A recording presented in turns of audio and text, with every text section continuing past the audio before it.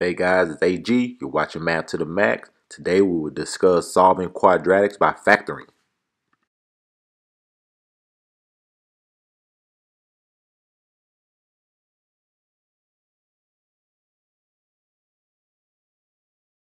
Review our standard form. AX squared plus BX plus C equals 0. The key thing is equals 0. It gotta equal 0. So we will solve for the variable this time. Unlike the time before, we only factor. This time you will solve for X.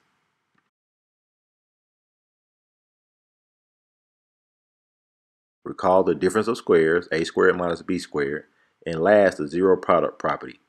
When the equation has 0 as the value on one side and the expression on the other side, where it has the factors, you can set each factor equal to 0, and we would end up solving.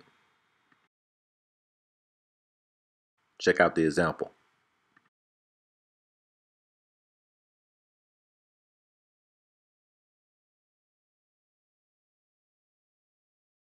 All right, if you can factor using those 4 cases and solve a 1 and 2 step equations, you're in the game. Make sure it's in standard form. AX squared plus BX plus C equals 0.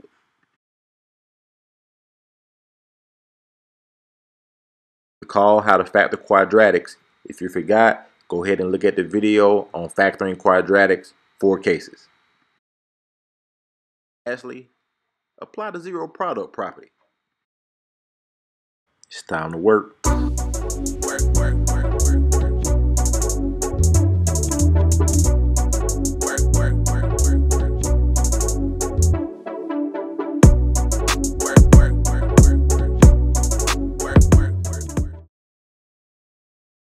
Okay, we see this is the greatest common factor case.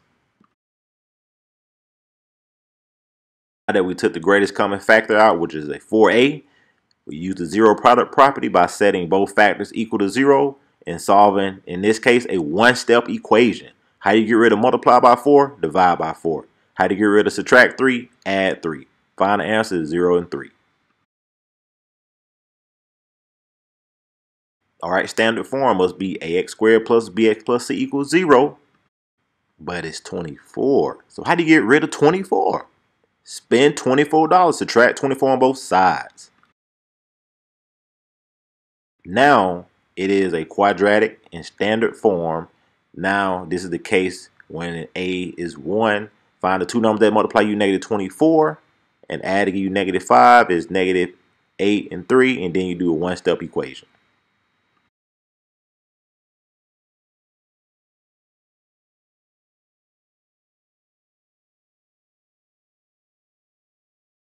All right, so it has to be in standard form. So we need to move our negative 12g and our negative 5.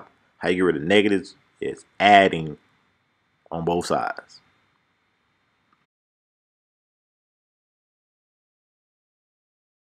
Now we have it in standard form. Ax squared plus bx plus c equals 0.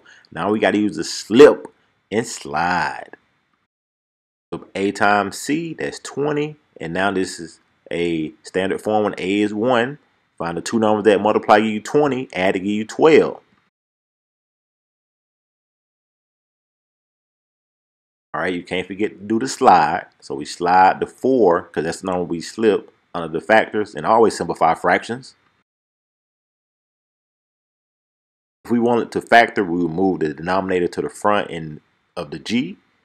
But we're solving, so you just perform that one-step equation and you get your final answer.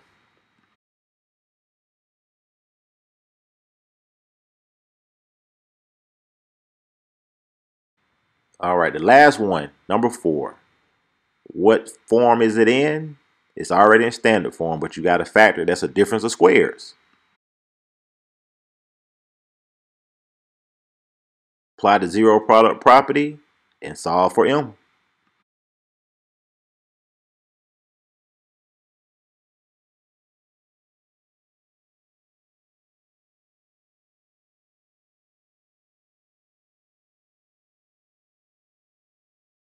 Thanks for watching, and always striving for excellence and reaching for success.